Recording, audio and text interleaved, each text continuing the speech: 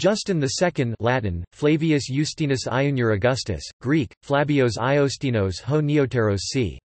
520 the 5th of October 578 was Eastern Roman Emperor from 565 to 574. He was the husband of Sophia, nephew of Justinian I and the Empress Theodora, and was therefore a member of the Justinian dynasty. His reign was marked by war with the Sassanid Empire, and the loss of the greater part of Italy. He presented the cross of Justin II to St. Peter's, Rome.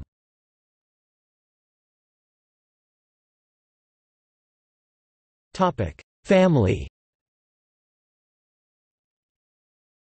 He was a son of Vigilantia and Dulcidio or Dulcissimus, respectively the sister and brother-in-law of Justinian. His siblings included Marcellus and Praejecta.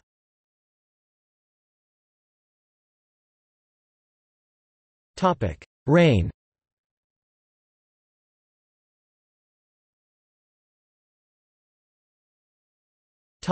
Accession.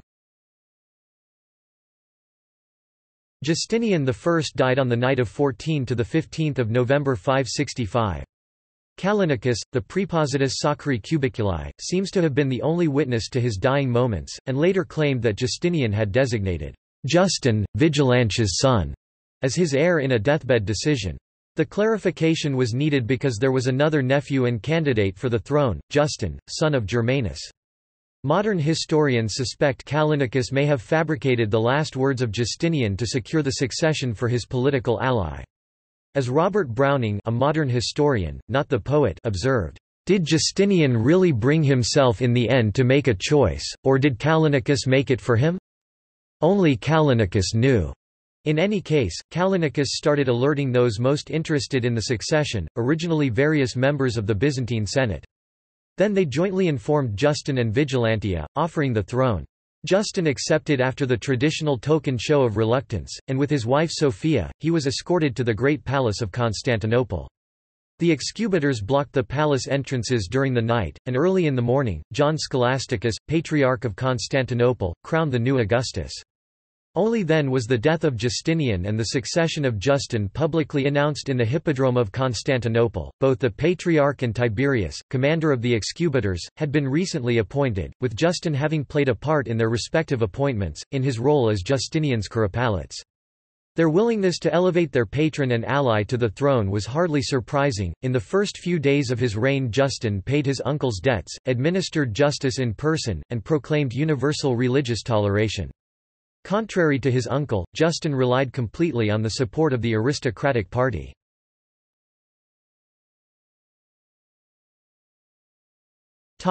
Foreign policy. Proud of character, and faced with an empty treasury, he discontinued Justinian's practice of buying off potential enemies. Immediately after his accession, Justin halted the payment of subsidies to the Avars, ending a truce that had existed since 558.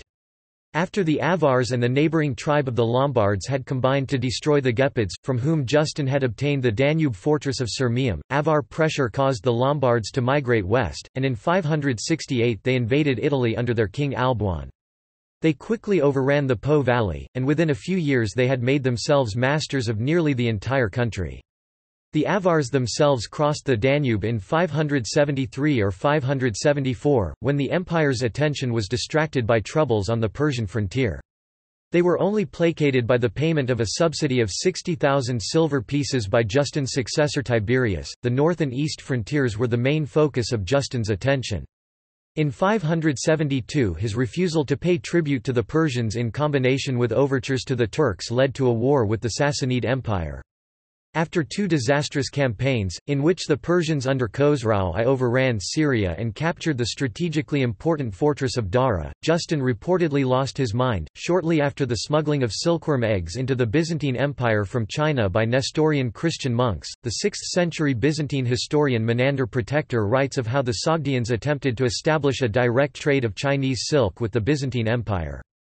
After forming an alliance with the Sassanid ruler Khosrau I to defeat the Hephthalite Empire, Istami, the Gokturk ruler of the Western Turkic Khaganate, was approached by Sogdian merchants requesting permission to seek an audience with the Sassanid King of Kings for the privilege of traveling through Persian territories in order to trade with the Byzantines.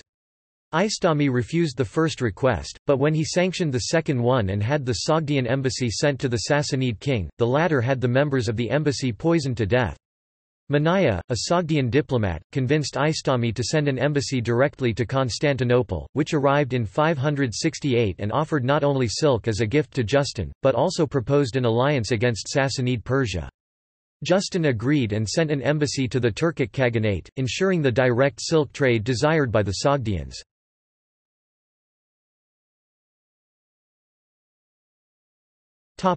Personal traits. The historian Previty Orton describes Justin as a rigid man, dazzled by his predecessor's glories, to whom fell the task of guiding an exhausted, ill-defended empire through a crisis of the first magnitude and a new movement of peoples." Previty Orton continues, in foreign affairs he took the attitude of the invincible, unbending Roman, and in the disasters which his lack of realism occasioned, his reason ultimately gave way. It was foreign powers which he underrated and hoped to bluff by a lofty inflexibility, for he was well aware of the desperate state of the finances and the army and of the need to reconcile the Monophysites.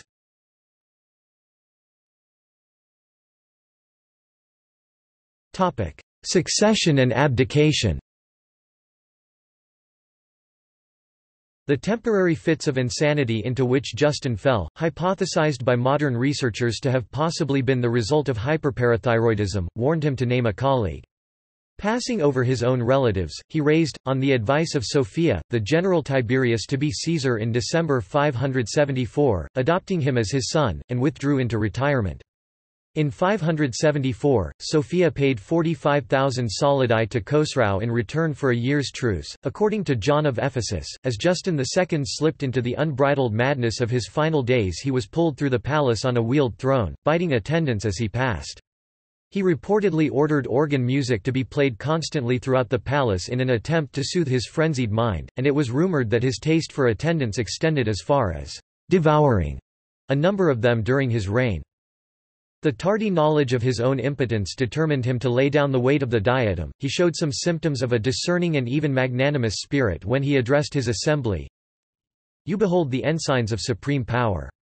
You are about to receive them, not from my hand, but from the hand of God. Honor them, and from them you will derive honor. Respect the empress your mother, you are now her son, before, you were her servant.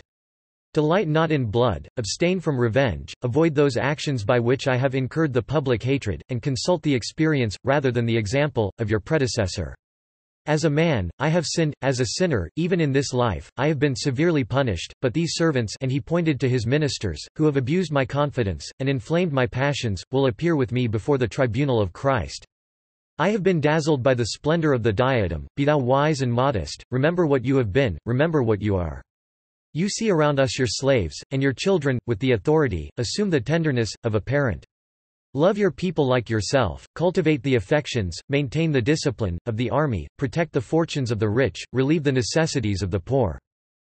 In silence and in tears, the assembly applauded the counsels, and sympathized with the repentance of their prince. Tiberius received the diadem on his knees, and Justin, who in his abdication appeared most worthy to reign, addressed the new monarch in the following words. If you consent, I live, if you command, I die, may the God of heaven and earth infuse into your heart whatever I have neglected or forgotten." The 4 last years of the Emperor Justin were passed in tranquil obscurity, his conscience was no longer tormented by the remembrance of those duties which he was incapable of discharging, and his choice was justified by the filial reverence and gratitude of Tiberius. Sophia and Tiberius ruled together as joint regents for 4 years, while Justin sank into growing insanity. When Justin died in 578, Tiberius succeeded him as Tiberius II Constantine.